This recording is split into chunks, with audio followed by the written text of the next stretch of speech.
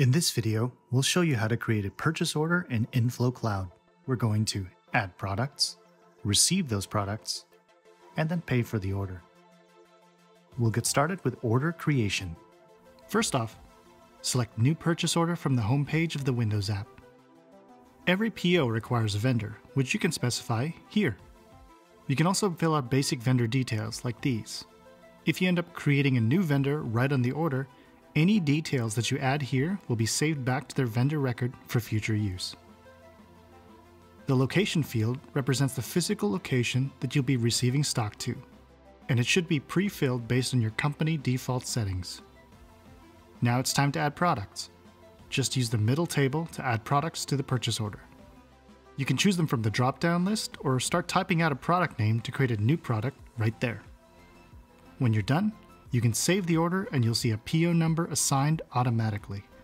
If you'd like to send the order off to your vendor, you can email it straight from inFlow using this button.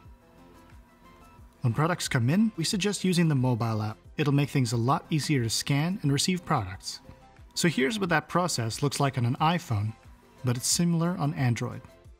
Just open up the sidebar, select Receive Purchase Order, and tap your PO in the list. You'll see pictures of each product, the sublocation to place them in, and how much is expected on the order. When you've received everything, make sure to tap Save and Continue.